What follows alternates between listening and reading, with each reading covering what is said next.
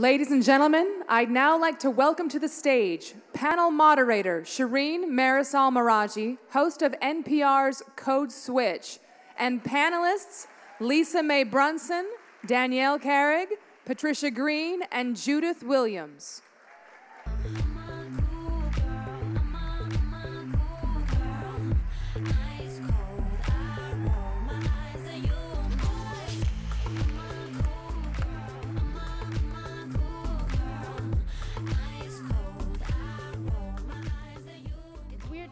Weird not to dance to that music.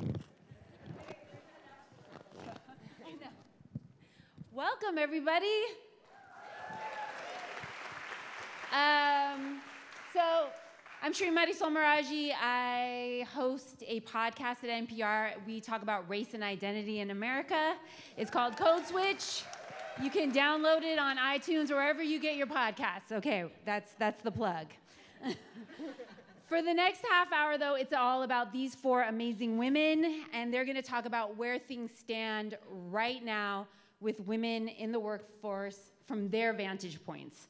And then we're going to have some action items that they're going to share with you all, or advice that you're going to take away with you and implement as soon as tomorrow, if you want to. And we're going to open things up for questions. So that's how things are going to roll. We have about a half an hour, no pressure. Yes. Judith, we're going to start with you. Judith is way down there. Judith? Yes, everyone give Judith a round of applause, but not too long because we only have a half hour. All right. So Judith, you've done a ton of work on diversity in Silicon Valley. You've worked with tech Goliaths, I'm going to say Google, to name drop one of them. Talk about what it looks like for women in tech in 2018. I know that's a huge topic, but break that down for us. Yeah, so you saw the statistics, which is over the past 10 years, the representation of women in high-tech jobs has actually dropped 2%.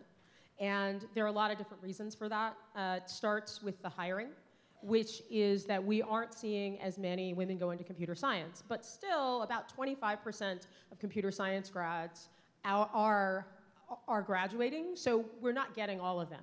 And part of that has to do with this idea of culture fit. And if you have a lot of dudes and they form a company and then they hire their friends, who hire their friends, who hire their friends, and then they wake up, there are 100 people, and they're like, oh, wait, should we hire a woman? It's really hard to be that first woman on a technical team, and especially a woman who has already probably faced a lot of those microaggressions that happen in homosocial groups, especially when men are really used to being men together. So a technical woman will often enter a team where she is one of the only women, or maybe there's one other woman, and she's subject to a lot of sometimes unwarranted attention, really aggressive folks who will ask her out, and then evaluate her code on whether or not they like their response to her going out. Now, that's not every woman's case, but those are some of the things that will happen to women. So there's some big culture issues. And then there also are some unfriendly policies toward women. If you're thinking about what type of maternity benefits, what type of flexible working arrangements, there are a lot of challenges. And for a lot of these organizations, because they grew up really scrappy and opposed to traditional HR, they don't put in those policies until very late. So it creates a kind of environment that can be very comfortable. So part of the problem is that women aren't entering. Another piece of the problem is that their treatment can be really unpleasant when they get there. And then the third piece is that they leave. So they don't advance to those senior levels where they have the influence to really make change. Can you talk specifically about women of color now? And yeah, sure. So that's, Emerald mentioned the double bind. Yes. And for women of color, it's even more severe because there are stereotypes around gender, but there are also stereotypes around race. And then when you think about this idea of, we talk about a unicorn in tech, being a woman of color in tech, as for example a software engineer, it's really like being a purple unicorn. And everybody says they want to hire you, but then they don't know what to do with them. And so they deal with stereotypes not only with race, but also with gender. So it makes it really hard for them to be successful, and talk about being the only one like you in your group. So you find yourself among women, they might not empathize with what it's like to be a person of color, and among men of color, they don't understand the gender. So it's doubly challenging, and they're even more rare. And I mean, I can remember at Google, and Google now has about 70,000 employees, when we had a total of 2 black female software engineers. 2. Right. Lisa May, you're trying to address this with the work you're doing with Wonder Women Tech, these inequities that Judith is talking about. Can you talk about an initiative that you have going on that will address this problem with diversity in tech? Yeah, so talking about being a woman of color, try being a woman of color launching a tech conference. It's been really interesting journey. So in addition to creating a platform where women and people of color, people that identify as underrepresented, can discuss these issues. We're in London, Long Beach, and Washington, D.C., so we created that platform. And through this work across 4 years, we've understood that there's clearly a challenge. And we wanted to create a new initiative called Hiring Humans, which we just launched last month with Amazon as our first guinea pig. So we presented a workshop for 200 recruiters, and it was very interesting opportunity for us to learn just how much we have not grown within the industry. I've always said that we're not trying to push the needle forward because that's incremental change, and we're going to take 250 years to get there, right? So we want 270, I think. Or 270, I'm sorry. I wasn't paying attention. So it's really about proposing radical change and creating a different kind of corporate culture. So we're inspiring companies to think differently, not only about how they're hiring humans, but how are they going to keep them happy, and how are they going to be inclusive and create a culture that's truly dynamic and allows people to excel and to grow. Danielle, you're here repping the entertainment industry, the entire entertainment industry. No pressure. All of LA, all of LA, all of Hollywood. You're at Netflix right now, Yes. but you spent years Yes. working at Lifetime. Yes. And for me, the question is kind of obvious. It's hashtag #MeToo, hashtag Time's Up, hashtag inclusion writer, I believe it is. You know, Love is any of that Francis. resulting in concrete, lasting change? Yeah. I know it's early. You but. know, I'm the biggest cynic in the room, maybe, right? But it is. I'm amazed to come here and say things are changing, not just conversation, but actual. You know, what I love about this in the report that we're talking about today is numbers are a source of truth. And when you have numbers and you have current research, Stacey Smith, probably a lot of us know, she's doing this research with Gina, funding it, and the Gina Davis Foundation. Without these numbers that we're tracking, we don't know what's happening. But when we do have these numbers, we see slow shifts in Hollywood happening over the course of, many years. But I'll share a story with you. I was somehow lucky enough to be on the inside in one of the first meetings at CAA about Time's Up, before Time's Up was announced. Mm-hmm. And I remember by the way, they didn't call it Time's Up. They were just like, you're invited to this meeting at CAA. An agent friend invited me on a Sunday. And I got this random email, can you come, Danielle? We're gonna be talking about women, women, women. I'm like, okay, I'm done talking about women. We're talking about all the time. What are we really gonna do? It's my Sunday. You're saying I have to show up at 8 a.m. on the other side of town on a Sunday. And so I emailed my friend. I'm like, well, I think I can, you know how we do in LA. I'm like, I think I can come for a couple hours. And then I was gonna have my quick exit, like dip in, see what was gonna happen. So little old me shows up, and all of a sudden, here's Reese Witherspoon. Here's America Ferrera. Here's Donna Langley. Here's Jill Soloway, Shonda Rhimes. All of these major voices collectively coming together, cross-agency, so CAA, William Morris, this network, that network, this studio. They spent their entire Sunday together doing this. And of course I didn't leave. I'm like, shit, if Reese Witherspoon is, if she's sitting here, Natalie Portman, I was floored, and from the very moment that meeting started, Gloria Steinem was calling in because she couldn't get on a plane, and Tina Chen flew in from Chicago. I mean, women traveled from around the country to be there that day. And yeah, so it's serious, and I thought, oh, something's happening. Something's happening here. You know, kind of on us that it took this moment, right? Like real serious sexual aggressions to come to light, and women having to be raw and share those stories publicly, the stories we all know. I would say I was even surprised on the inside of an entertainment company. For me, when I started hearing the Harvey Weinstein things come out, maybe like many of you in the room, I said, oh yeah, we all know that. Like, oh, it's worse than I thought, but we kind of all knew that, and thank goodness somebody's taking care of it and it's being addressed, and he's gonna be in trouble, right? What I was so enamored with is the young women I'm around. You know, Netflix is a pretty young workforce, and the young women coming to me and saying, hold on a second, what does this mean for us?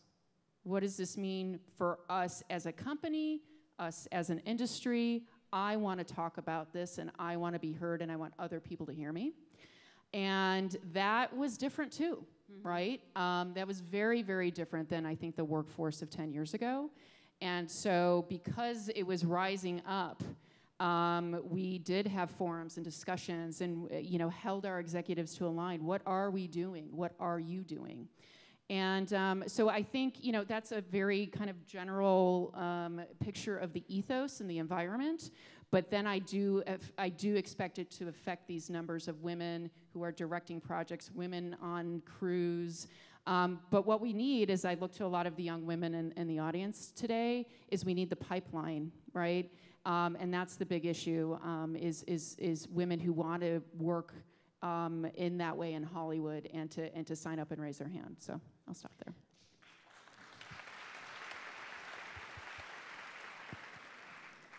Patricia, you are here representing the federal government. No pressure. The weight of the world. This federal government. You head up the Women's Bureau at the U.S. Department of Labor. I do.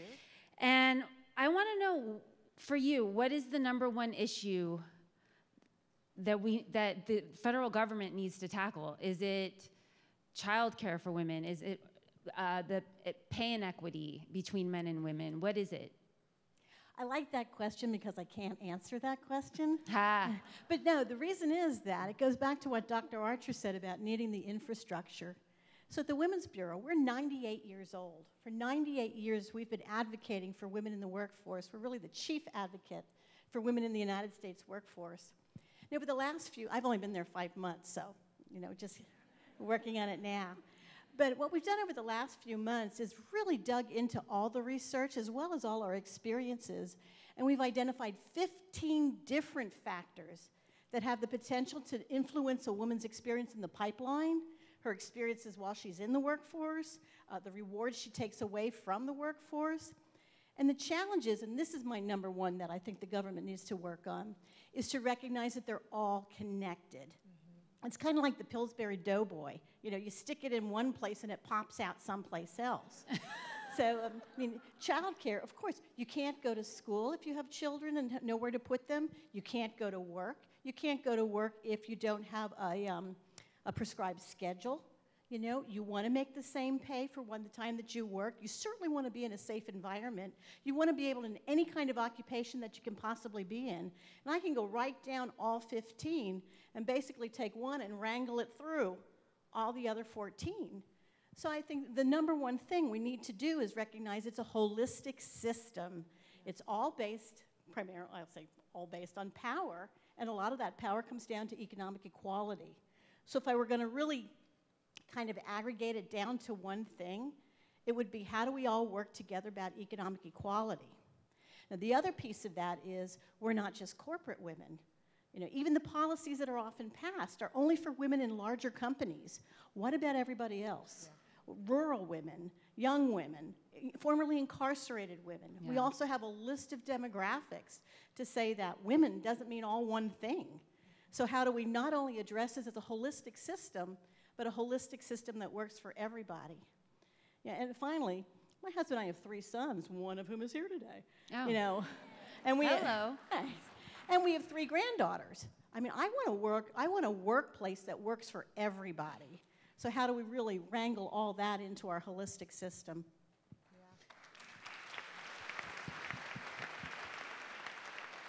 I do want to open this up and have it be more of an organic discussion now. So if there's anything anyone up here on this panel heard from somebody else who said something and you thought of something and want to chime in, I would love to hear from you. If not, I can keep giving you questions. Well, I think what you're saying, money and power go hand in hand, and the flow of capital. And us as women, I think, need to watch that and be hungry for it and be okay with being hungry for that and talking about money. Agentic. And yes. And, you know, being unapologetic about following the flow of capital. And so when I see the statistics of this report and the 4% CEO thing, to me, that's, you know, if that's the lowest percentage on that bar, just draw that line. Huge problem, because we're talking about wealth inequality in a big scale, I think. I think we also, I think it is important for us to recognize that women can be more agentic, but I hate when we fall into the let's fix the women kind of solution, because we also need to fix the structures. So That's actually some language we're starting to use too. I mean, if you think about it, our labor force model is hundreds and hundreds and hundreds of years old. You know, it really doesn't work anymore. So you're right, instead of cramming women into these old models, change the model, change the dialogue. One of the most striking things, it's exactly right, of the report, when I was reading and highlighting and thinking about the words, there was an assumption made in the report that said, you know, we all know the daily stresses of working for women, right? Our work, right? Or our system and our society, how stressful it is. And if you take a step back, I'm wondering, and if we had more women, why? Why does it have to be so stressful? Why are we killing ourselves? Mm-hmm. You know, and that's when I think of old models of, you know, trying to figure it all out and having to, you know, again, bar chart, how stressed are you? That's really sad and depressing. And I would hope that, again, as we all, you know, I don't know, more innovative people or women, I'll put it on women because I want to do it. I want to figure out better systems of working for women so we're not all so stressed out. Yeah. I think it's been pretty interesting because across the 4 years that Wonder Women Tech has evolved, the conversations have evolved.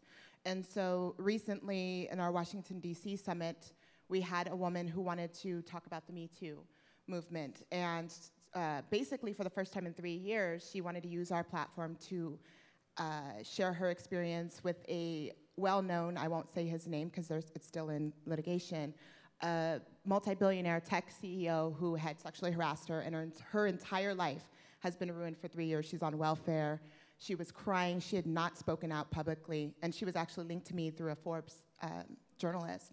But it was interesting because my team looked at me and said, are we doing this? Are we gonna we're supposed to be a tech conference. But we've seen the conversations that people wanna have evolve as the national conversations and global conversations have changed. So I said, of course we're doing this because if it affects women, if it affects the underrepresented, we need to be there for them. So it's been really an interesting journey too. I think that, especially talking about the international piece or reaching out more, these last few weeks as the Commission on Status of Women is meeting at the UN. So I was able to be there last year, and a lot of the talk was about the future of work.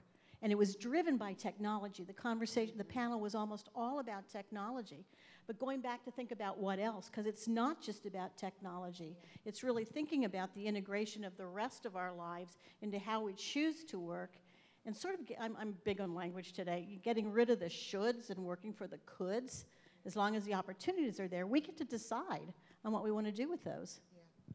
And when we change the world for women, we change it for everyone, right? Well, there's a lot of evidence, you know, that says that when you add women, I can think about a Python meetup that a woman started in the Bay Area, and she said she just wanted to have another coder in the room with her.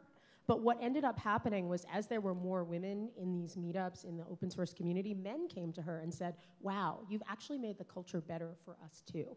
And so by having these new models, by having more women in the conversation, that's how we make change. And especially at those higher levels, as you were saying, it is that completely integrated type of view that's gonna help us.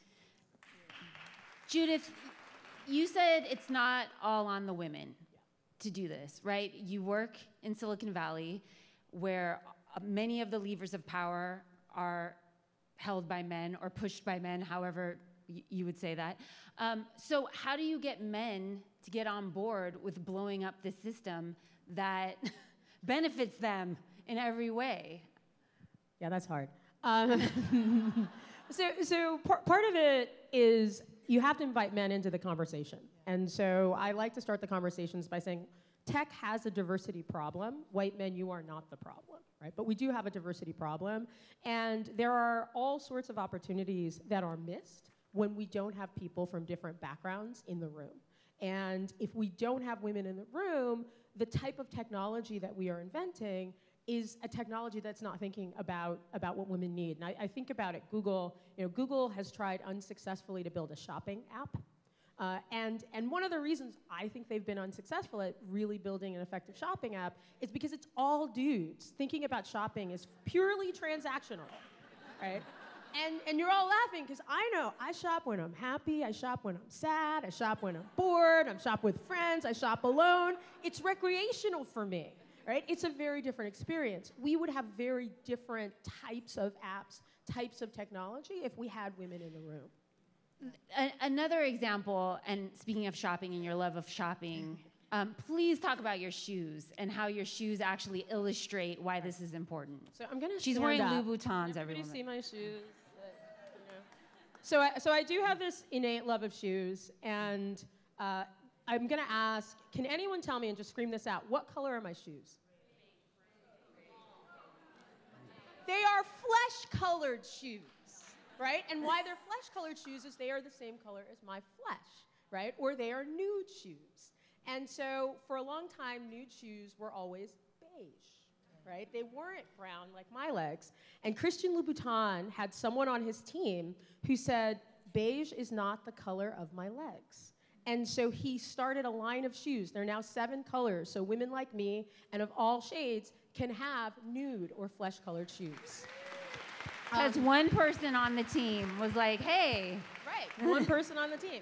And the coda is they're always sold out. I went to London to buy these. Okay, I'm gonna get those when I'm in London in June. That's amazing. All right, our time is running out, which is such a bummer because 30 minutes is not enough. I could talk to you all for 3 hours. We're gonna wrap up with some action items here. And Danielle, I wanna start with you actually. Something that you're really, really passionate about is making sure that women who are in leadership roles support other women. And I'm just gonna let you tell a story that illustrates how to do that. There's so many. I would say when we were talking about the double bind, the gender double bind, I'll share this story because it's vulnerable, but I bet I'm not the only one, and I think it's important so we collectively kind of have our strength together. But in the past 18 months, I would say that I've had sharp elbows, that I just want to take over the world, and yet on the other side, I'm too polished. So I have sharp elbows, but I'm too polished. And I think, I call it like the Hillary effect, you get so many contradictory points of view, you just don't even know how to navigate the very dense landscape of corporate America sometimes. It's very, very difficult for all of us. And but I would say, it's incumbent upon us to see that unique. It's a unique challenge. It's okay to call it out. It's different for women, right? We're encountering different things that are challenging us, and we finally have this data to support it. But what if the women who they navigated the minefield and they got to these positions of power somehow, some way, by playing by the rules, right? Kind of playing by the old rules. My goal is that by the time we get there, we have to then break those rules to open up the doors a little wider.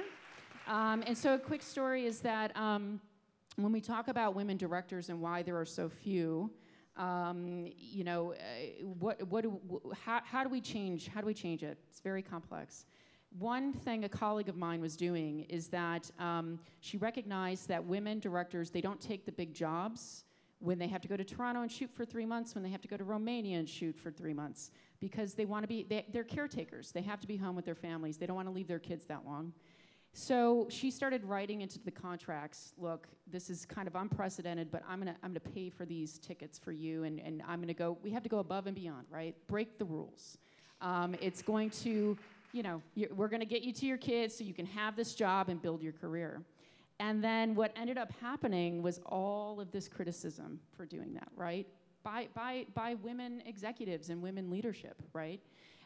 So again, it's hard, but you have to keep on that path and be strong in yourself and know you're not alone, but it happens every day, these challenges. So basically, if you followed the old school rules and you made it to the top, it's time to break those rules. To break them, yeah. So the women that come up behind you don't have to do the same thing. I love that. Patricia, if people like me want to get the attention of the federal government, honestly, I have no idea how I would do that and say, hey, this is what's important for me as a woman who's working right now. How do I get your attention at the Women's Division of the U.S. Department of Labor? It's not as hard as you'd think. So everybody can get my email. That's not that difficult. But we actually read the letters. I mean, when you write letters to us, we actually read and answer those letters, and we have to answer them within a certain amount of time or we get nasty grams. So, but it's not a new thing to talk about this for women, but it's personal. So going beyond, you can email us, you can call us, you can write us. We actually do follow up on those kinds of things. But know all your politicians at every level. Know them personally. Make sure they know you. Make sure they know what you're thinking. If you're seeing their aides instead of them, go in a small group and insist on seeing the actual representative or the senator. But actually make sure that they know who you are and what you're thinking. Second part of that, Mount St. Mary's a Ready to Run program. You know, absolutely. You know, so know your current politicians, and if you're not happy with them, run for it yourself, and everybody will support you. Lisa May, for women who have a great idea and want to break out on their own and be entrepreneurs, what's one piece of advice that you can give them? So Reverend Jesse Jackson said it best at my last conference. You just have to show up, so just keep going for it. No, don't mind the naysayers, because you will have them. Just keep going. Gumption. And this is quick. I'm so sorry. All right, Judith, actually, it could be whatever you want. I was going to do the inclusive versus the feeling included thing for women managers. Do you want to still answer that? Sure, I can answer Okay, so Judith has this great thing. There's a difference between being inclusive and having your employees feel included. And can you illustrate what that means? Right, so when I got to Dropbox, a woman came to me and she confided that right before she went on maternity leave, her team, and it was 6 men and then her, so 7 people, they wanted to do a team building exercise. So they came to her and they said, so we're gonna go play paintball. And she said, I'm 7.5 months pregnant. I'm not gonna play paintball. And then they said, well, we can play golf instead. And so that's being inclusive without her feeling included, because they didn't think about the impact of what they chose. So it's always important to think about what is the impact on the other person, right? Don't just invite them to the dance. Make sure they have someone to dance with when they get there. I think that's amazing. We made it. Are we still going to take questions from the audience? Do we have time for that? Oh, we don't have time for questions from the audience. Not even one. Not even one. It's not my fault. They only gave us a half an hour. Thank you all so much. This was amazing. Grab them in between. Ask them your questions. Thanks to everybody.